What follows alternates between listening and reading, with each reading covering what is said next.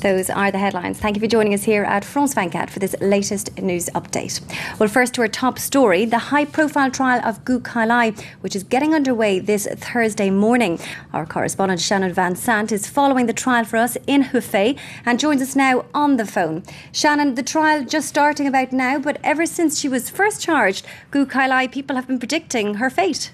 Now, it's a story that's obviously made headlines internationally, but what is the current sentiment like there where you are in China surrounding this high-profile trial? Now, you mentioned Bo Xilai, who's also accused or under investigation, rather, for corruption. How likely is he to be charged with anything, or is he going to get off lightly in comparison to his wife? Shannon Van Sant, thank you for joining us and giving us the update on that trial that's taking place in Hefei, no doubt. We'll keep you updated on that trial as it proceeds. Moving to Syria now, whereas the clashes intensify in Aleppo, both sides are giving conflicting accounts of who has control. That is all the news for now. We have another news update in 20 minutes.